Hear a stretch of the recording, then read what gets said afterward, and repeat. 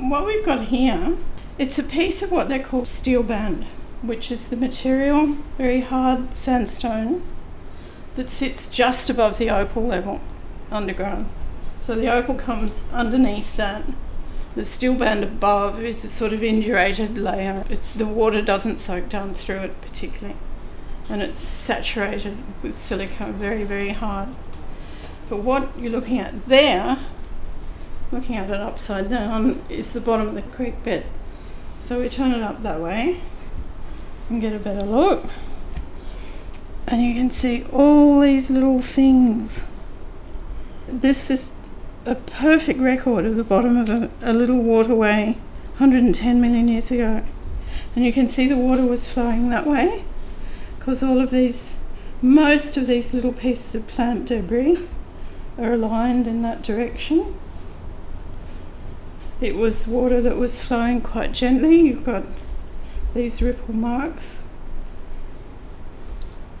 possibly a fairly fine-grained sediment or sand formed the bottom of the waterway, and these are the little pieces of organic debris that settled onto the bottom. And there's little pieces of plant stem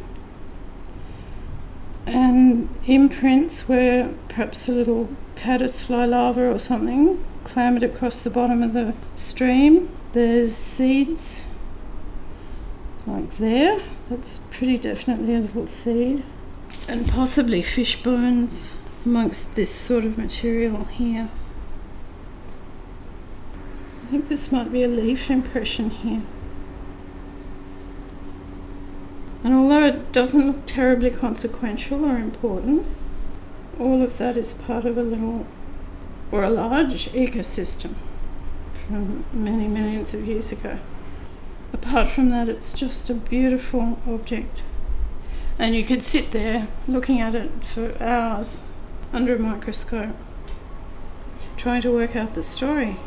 This video was made with the support and participation of the Australian Opal Centre. If you visit Lightning Ridge, and you should visit Lightning Ridge, you should visit the Australian Opal Centre.